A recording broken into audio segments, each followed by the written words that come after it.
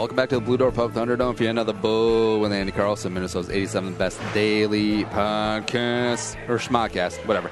Show about everything and nothing coming right at your ass 5 days a week. Sitting shotgun is going to be Jason DeRusha of WCCO Mornings. It's going to be good. Tell a friend, spread the word, iTunes, Stitcher, Radio. Let's hit it. And coming back into the Blue Door Pub Studios is Jason DeRusha, not DeRusha.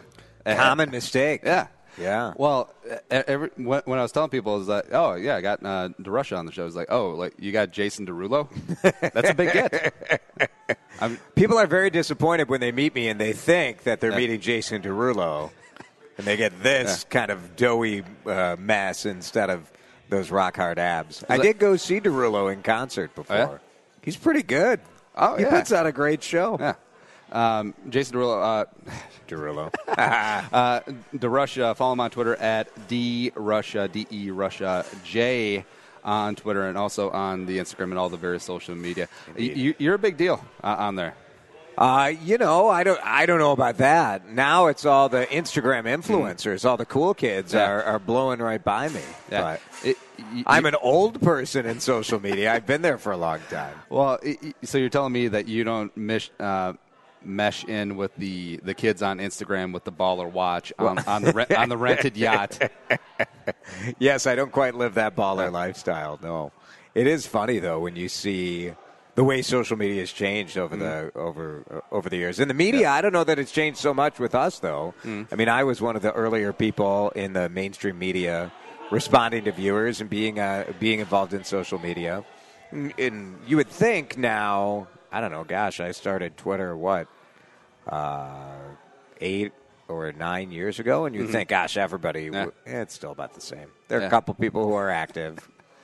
It's pretty much the public figures who don't interact with their audience. I feel like that's sort of a fleeting thing because audience attention just shifts everywhere else. And you're hot right now, sure. Maybe you got 100,000 followers on Instagram or Twitter, but if you never reply to an it's like. Now, I understand ignoring the DMs. Yeah, I agree. I mean, to me, it's always been a great way.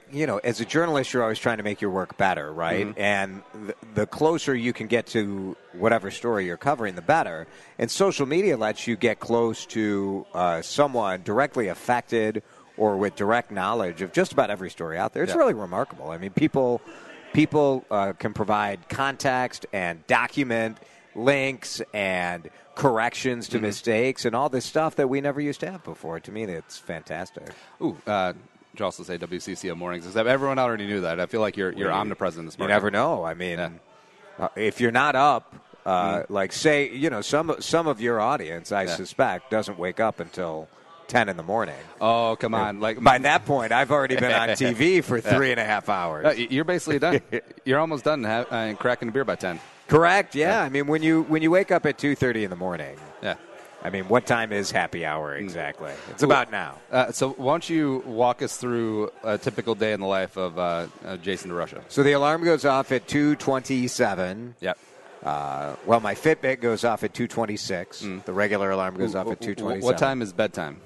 Bedtime for me is usually around 8:30 or 9. It depends what I'm doing the night before, but I take a nap often. So now I'm taking you reverse through my day. Yeah. Right. But I'm up at 2:30. It takes about a half hour to get ready. I don't have that much hair, so it doesn't take that long for the morning prep. Leave my house at 3, get to work about 3:30. I have then 1 hour from when I walk in the door at CCO TV till the light goes on and the show is on the air at 4:30. So in that hour, I pre-schedule all of our posts that go on the WCCO This Morning Facebook page. So to do that, I, of course, have to go through the whole show. So I'm looking through 2.5 hours worth of scripts and teases and copy. You're the social media manager. I am, yes. Wow. We don't have a web person come in until 5:30. So, gotcha. And she's catching up on stuff from last night and whatever. So for us, it's the joy of that is we have our Facebook page reflects the tone of our show. which is cool. And that is really important, getting in news stories. People wake up, roll over, look at their phone, check at the Facebook, and that's the way to hit them right away. That's always my goal. Like, I want to be in people's feed right when they wake up, and hopefully you have something that makes people say, like, oh, I better turn on the TV. Yeah. Oh, it's the new version of Wake Up with Jason. I'm sure it was very different like 20 plus years ago. Yes. Yeah, it was totally different. Everything's different. Yeah. Everything's different and everything's the same. You know what I mean? Like, it's all the ways we transmit information is different. The attention span of the audience is different. Yeah. But the morning TV, luckily for me anyway, is still... people are time shifting more than ever before. So the 10 o'clock news, the late news, those shows are dealing with some struggles because think of how you watch primetime TV now. Like if you're watching live TV, you're not Netflixing and you're probably DVRing it and time shifting it. So maybe you start watching How I Met Your Mother, you're watching on Netflix, but maybe you're watching The Big Bang Theory. Instead of watching it at 7, you start watching at 8:42. And so when 10 o'clock comes around to watch the news, you might be in the middle of a show. Yep. And so most people don't DVR the 10 o'clock news. I liked how you plugged CBS shows. I'm always on message. That's always hashtag you got to think. You got to think real fast. Don't say... I can't even think of a show on another network because that's all I watch. CBS. And I've had a bunch. That's all I get. I've had a bunch of news people, like hardcore news and sports people through, and I do commiserate, especially with the late in the day stories people, because we're in such a 24-hour news cycle that as soon as the 9 or 10 o'clock news comes on, I was like, oh yeah, I've been over this like 17 times by 7 o'clock. But the morning you have a little bit of advantage because people are just starting their day. It's like the clock resets. And you're good to go. I think so, yeah. I mean, the truth is, ever since Donald Trump has been elected president, there are developments on things that are happening overnight all the time. So stuff that happens while you're asleep. People in the morning tend to watch live TV, so that works out well for us. And for advertisers, in a time shift environment when everyone's fast-forwarding through commercials, people still watch the commercials on a morning show. Yeah. Now, in the morning, you're doing stuff, right? Like maybe you're getting the kids ready or maybe you're whatever you're doing in the morning. You're not necessarily sitting there giving 100% attention. So that's a little different. But you're not fast-forwarding through the commercials. So, I don't know. We have good things going for us as far as the immediate future goes. And as far as anyone can see with the crystal ball, who knows, right? With commercials, I'm just waiting for the day where it's no longer 30 seconds, it's literally 2 seconds, and it's just like an attractive person yelling, Toyota. Right. Next. We've struggled with, like, how do we do, local news for years has done the classic Tonight at 10 or Tonight at 5. Well, how do you do those promos for your show if people are watching Wednesday night's programming on Friday? So what do you do? Yeah. So, to me, it's fun to be, if you're in a communication business, like in a time of rapid change, like it's fantastic. If you're an innovator and you like to be flexible and try new things, it's an awesome time to be in journalism. All right, so that's looking forward. Let's take a look back. Where'd you come from? Where'd you go? How'd you get your start? So I grew up in suburban Chicago.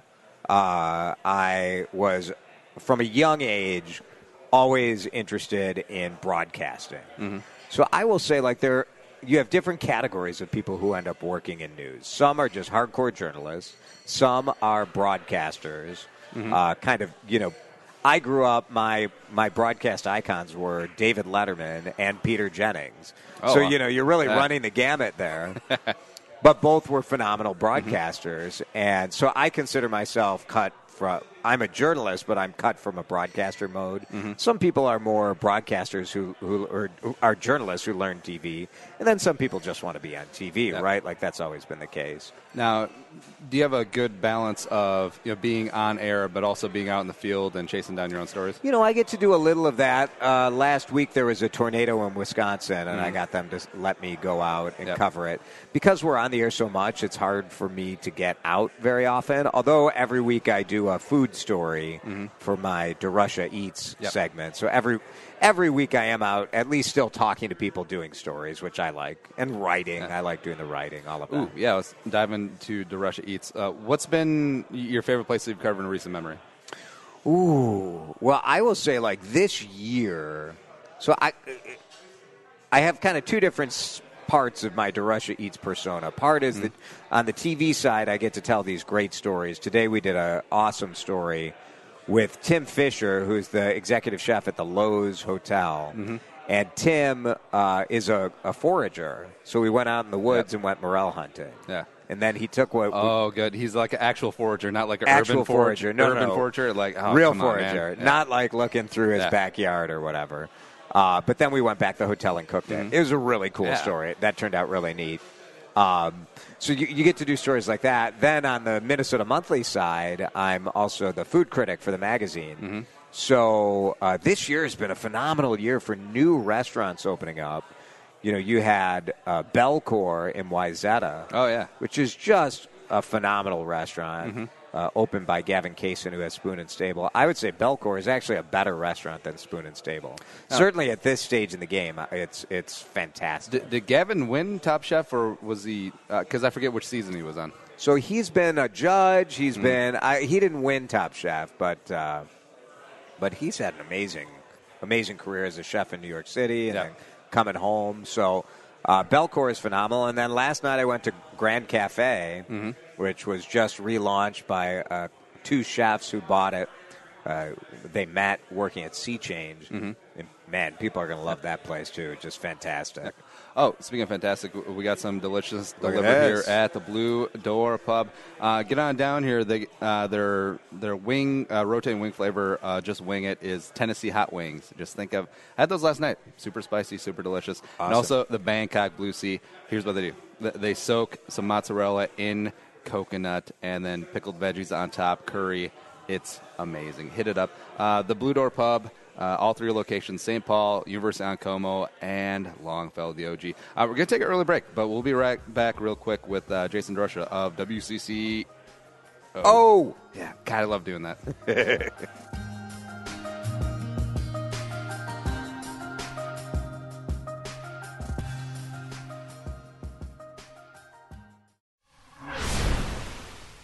So 2016 sucked for the Vikings, and also for a number of other reasons I heard, but it's okay. 2017 is upon us. Vikings fans, let's get going. All off-season, Purple for the Win coming right at you through free agency, the draft, and OTAs and training camp. Here we go. Get the show on 1500 ESPN, Podcast One, and the Podcast One app.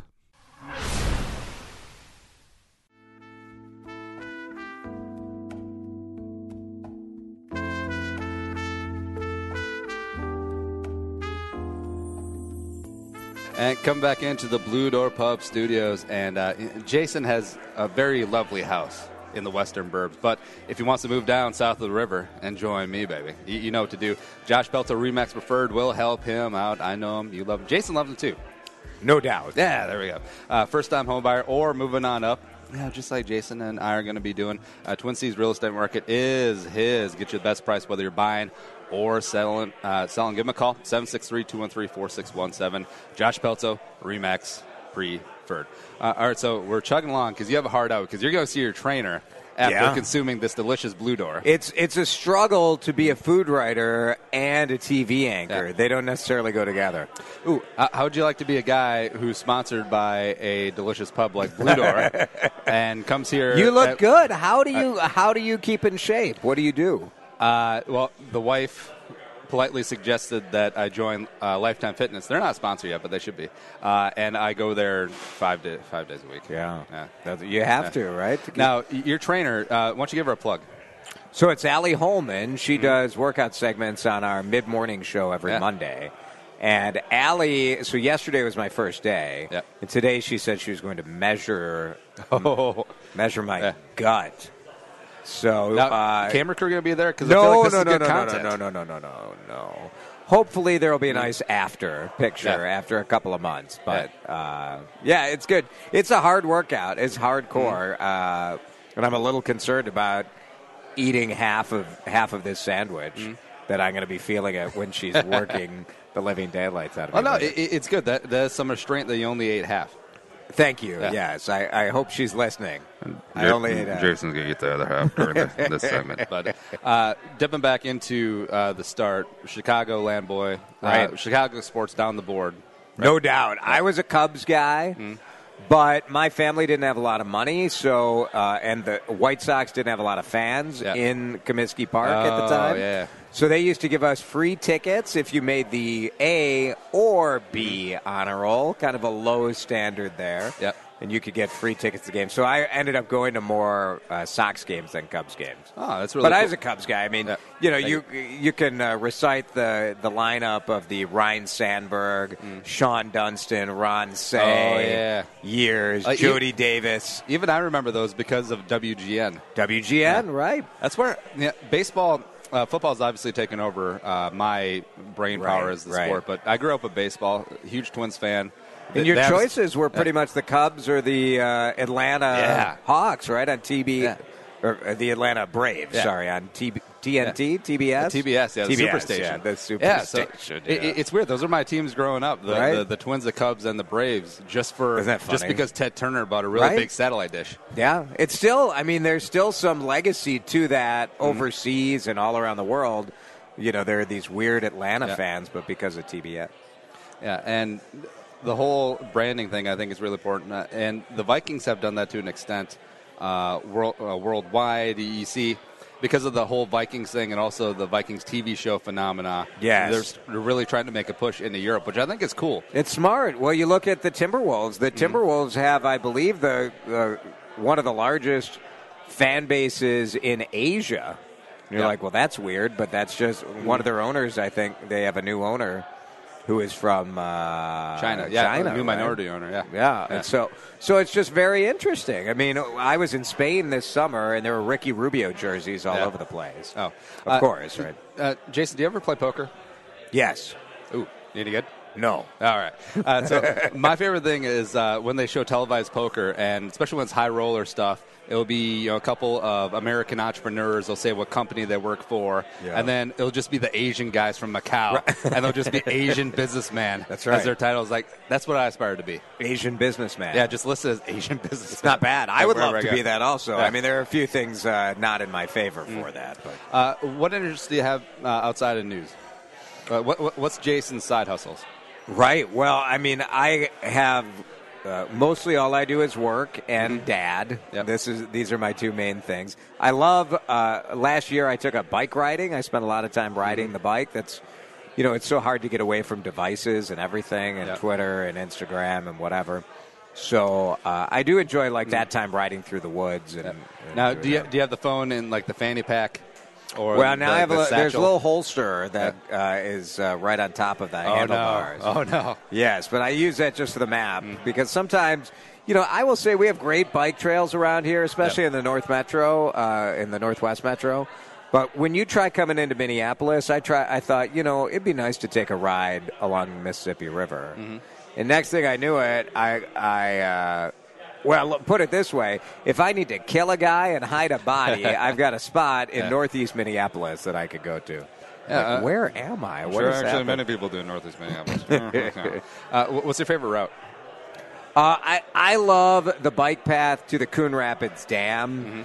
So that is a nice one. I went last year. I went from St. Paul to Stillwater. And I forget the name of the Gateway Trail, I think is the name of that bike path. Okay. That is a beautiful ride, and that was really fun. I like that a lot. Now, do you have the full get-up? Are you all Lance Armstrong swagged out? Absolutely not, okay. No. And Kim Johnson, my co-anchor in the morning, does triathlons. Oh, yeah. So Kim has been trying to she's like, you need to get the padded shorts with the butt pad on it. I'm like, I am not getting butt pad shorts. That is not happening. Oh, it's too far. Well, Can't do it. I thought this was going to pay off with and then I did after my first 3 rides. No, my butt just hurts. That's fine. That's fine. I would rather have that than have. I just can't. I can't bring myself to wear padded spandex. Being a fellow suburban, I have a long-standing beef with the weekend warrior guys who get up in the whole FedEx gear. Oh, yes. And also have the button down, showing off the chest. There's always a lot of chest. Does that help with the aerodynamics? I don't understand. Well, they see the dirty Frenchman in the Tour de France do it. It's like, here we go. I do not approve. And they always ride on the highway, in beautiful downtown Minneapolis where we are now. They have nice wide bike lanes, which is cool. But in the suburbs, not so much because they have very beautiful, well-maintained, taxpayer-paid-for trails that are 6 feet wide. We have great trails. They don't ride on them. My trails, right from my subdivision, I can get to all sorts of different Three Rivers Park District areas and get to the Coombe Rapids Dam. That's pretty good. Except they don't ride on them. I ride on it. I'm not, safety first for me. Road doesn't feel the same as the trail, man. They're both asphalt. Get out of here. Well, sometimes you're trying to get somewhere a little more directly. Maybe you don't want to take the trail. I'm famous for my segues, but I have none here. Okay. You were the first on the scene of the 35 collapse. Yeah, it's a day that, I'll never forget it. And there are times that, there are a lot of times that I just go back there. I mentally go back there and think about the people that I met that day and the people I talked to that day and wonder kind of where they are and how they're doing and what they're up to. But, it was a Wednesday. It was a hot summer day. I was sitting in the newsroom waiting to do a story about the Nicollet Mall Farmers Market, which they were canceling because it was too hot and too dry. So they were canceling the farmers market. So I was waiting for the farmers to come in from the field. So I was just sitting in the newsroom when we heard a scanner call about a bridge collapse. When you hear bridge collapse on a hot day, you just think, like a sinkhole. Yeah, or like the Stillwater bike trail bridge. In the 35W bridge, honestly, before the collapse, you would have a hard time finding anybody who knew what that bridge was. Yeah. It wasn't architecturally significant. It didn't stand out. Frankly, you didn't even know you were riding over it when you went over it. It just felt like the highway. Even the dispatchers, when we got the 911 tapes, were confused as to which bridge the callers were talking about. So we show up, and you see people coming up, carrying other people up the hill over by the Red Cross there, by the Mississippi River. And it was summer, so there were leaves on all the trees. So we weren't able to see exactly what was going on. But as I pulled up, we saw the semi-truck on fire and the school bus with the rear door open, which immediately took me back to being a kid doing those fire drills where you had to practice getting out of the bus, right? Yep. So seeing that gave me some hope that showed at least there was time for those kids to get off that bus. I wish at the time it never crossed my mind that semi-truck that was on fire, that the driver of the truck would have still been in the cab. As it turned out, he was. And you're trying to process all these things, and that possibility didn't even cross my mind. But it was the worst thing that has ever happened in the state of Minnesota. Hopefully it'll be the worst thing that ever happens. But this was pre-Twitter, pre-Facebook, really. I had a MySpace page. So after, we got there, I was first on the air at 6:21. The bridge went down at 6:15. So pretty quickly after, we were very, very close.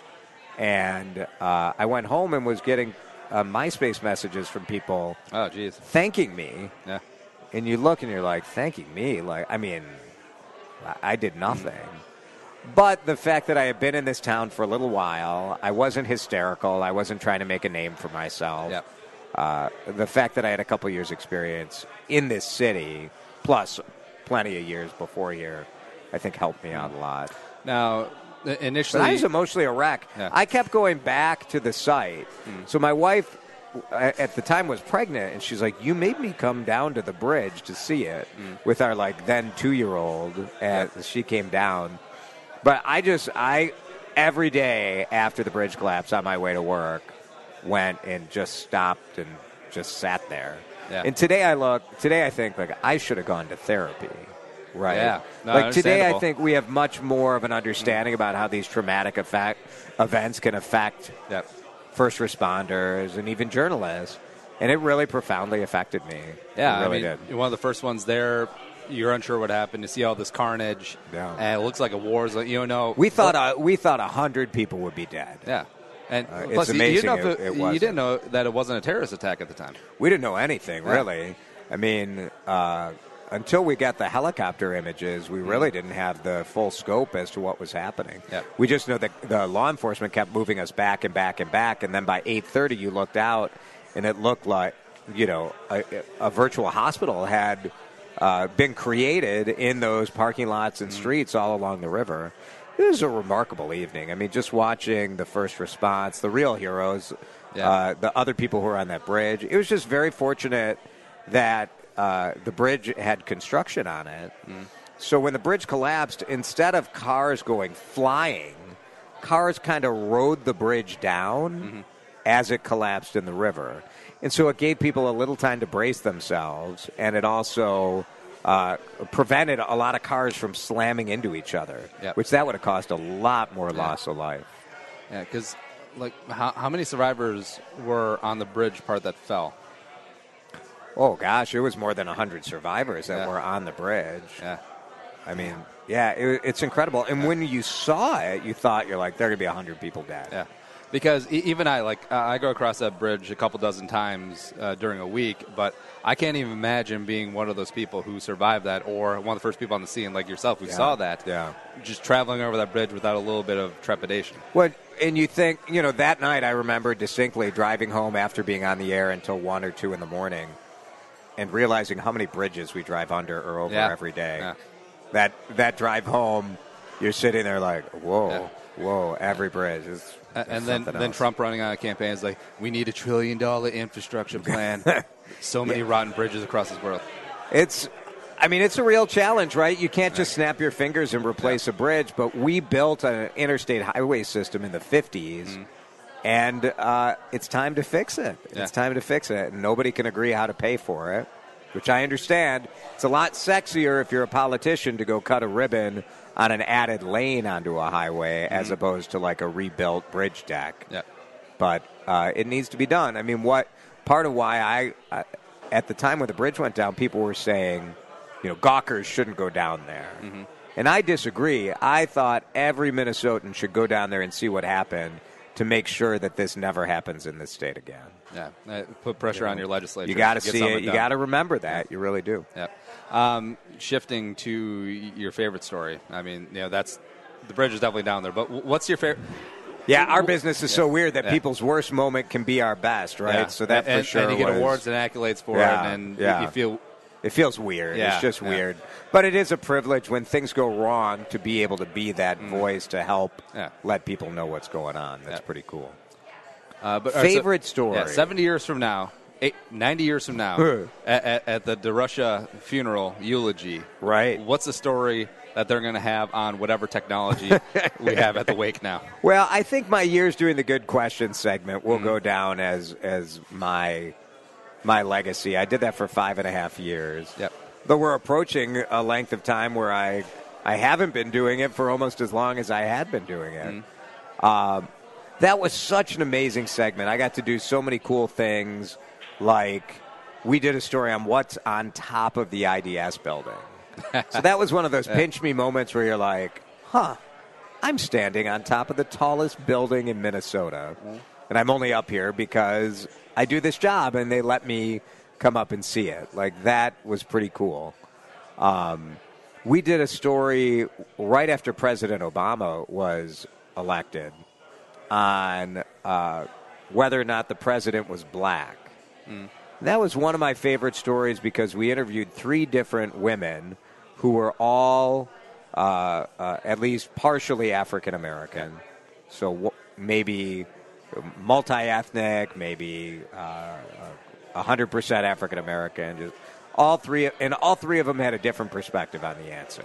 Yeah, which was really cool. How many emails did you get after that segment? People weren't as inflamed as they are now. Like.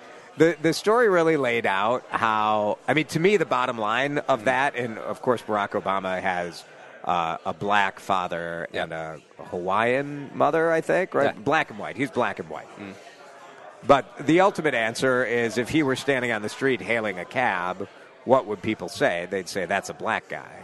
Like, yep, you're black. Like, that's mostly what race is. It's... you can't necessarily take a blood test or a DNA test and say, yep, this person is this.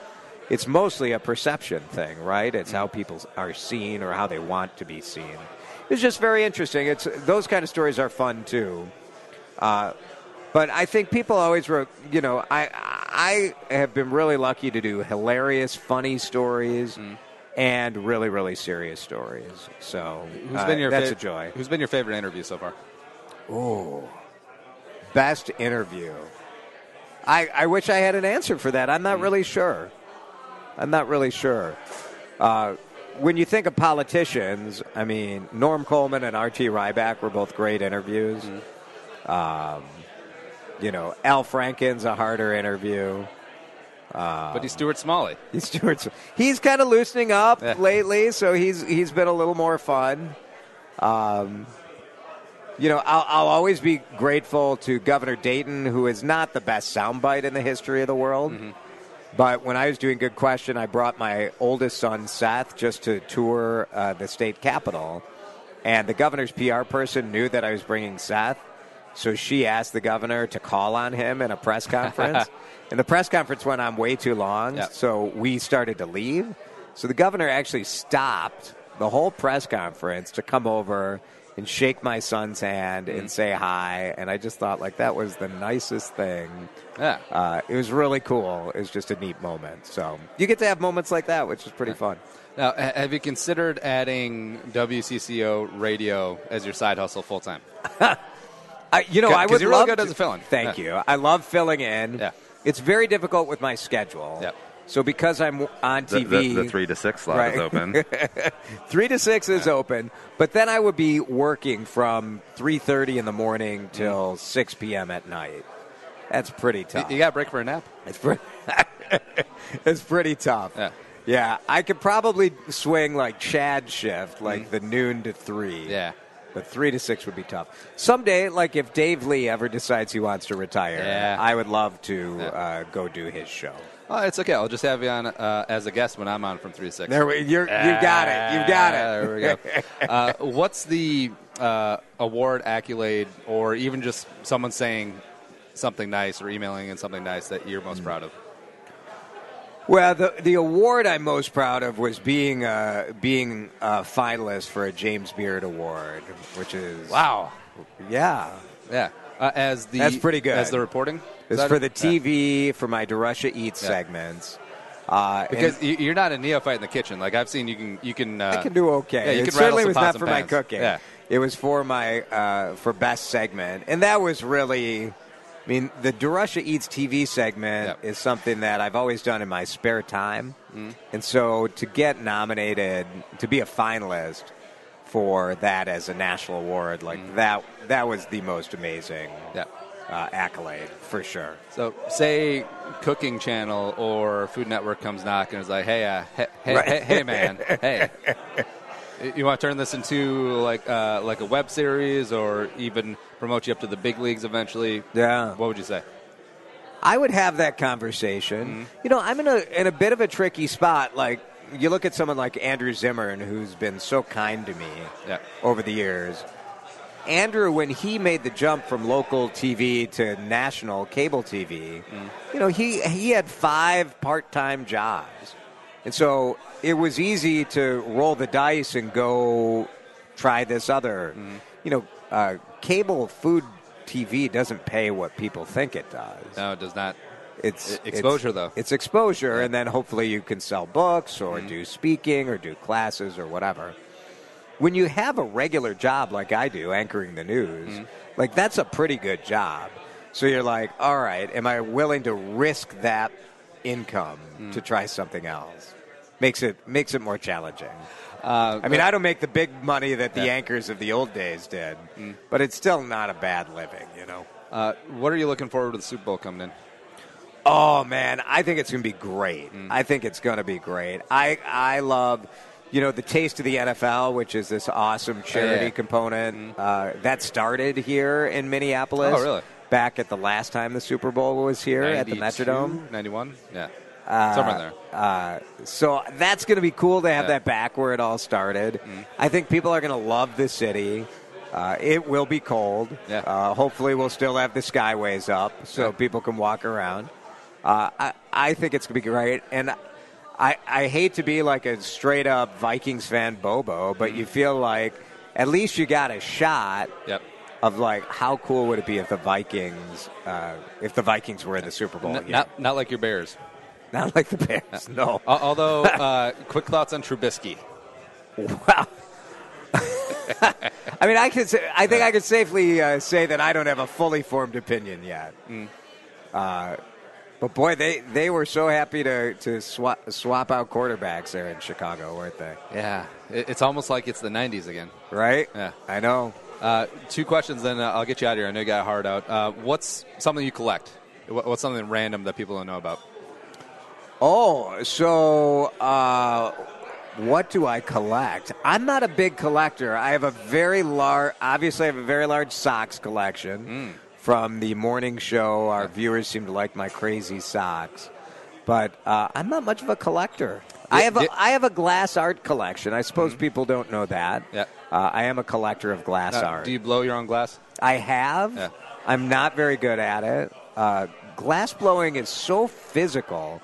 What I love about art glass is that it's this beautiful combination of like brute physicality, because you've got fire and you've got the sand and the glass and the silica, and you've got the big pipe, the blow-pipe, 900, 200, or how hot is that thing? It's not 900 degrees. That's the pizza oven at Punch Pizza. Oh, yeah. The oven for glass blowing is like 2,000 degrees.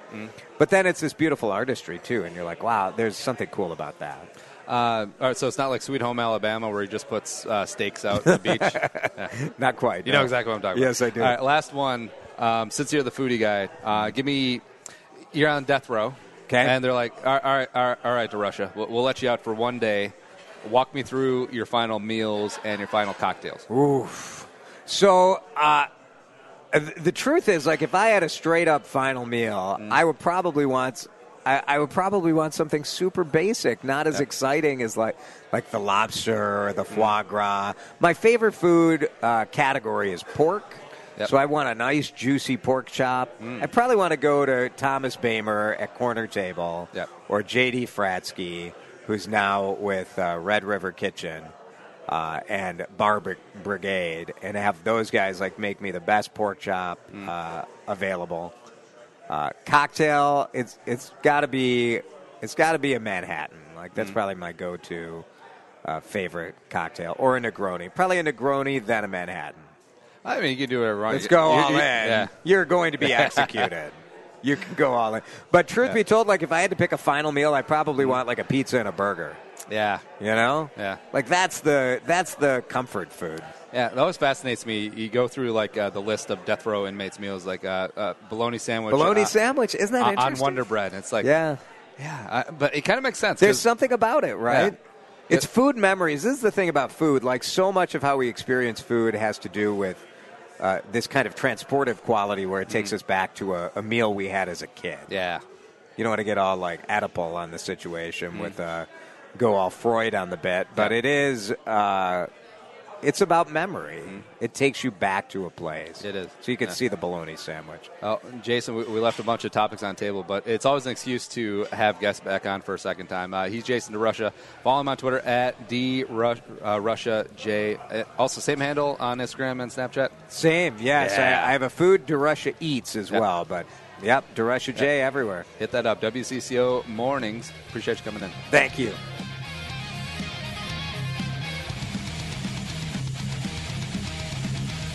Really fantastic stuff from Jason, and I sort of like the quick conversations where you maybe have like 4 or 5 base topics and then you just let it go, and then it's a really good excuse to get people to come back for a second time. I really enjoy it, and these conversations as well. Really appreciate the feedback. I know that you guys have been hopefully digging into, or at least saying that you have, and I just like having the cavalcade of guests in from different walks of life, and it's pretty interesting. Oh, we got Josh the Roaster, the coffee guy, coming in next Tuesday evening, so that show will be up next Wednesday, and that'll be fun as well. Have a very safe and fun and happy Memorial Day weekend. Don't be idiots out there. Have a good time, but don't. How about Oh, by the way, where do people even get fireworks on Memorial Day? That's what I want to know. Yeah, because there's always some sort of weird fireworks accident on Memorial Day. I don't know why. Hit us up, Stitcher, iTunes, iHeartRadio, and check out Purple for the Win's YouTube channel. We're putting out daily-ish Vikings content. Check it out, and follow me on Twitter, Instagram, Snapchat, all at Andy Carlson Show. And also, here's the big key. Here's the big ask. If you enjoy the show, tell a friend, spread the word, add to the Jerome Homie Army. Thanks, producer Allie Sorensen, for making me not sound so stupid today. But for Jason DeRusha, I'm Andy Carlson saying, Annyeong, sayonara, and bye-bye. We'll talk to you Monday. Maybe Monday, or maybe Tuesday. We'll see.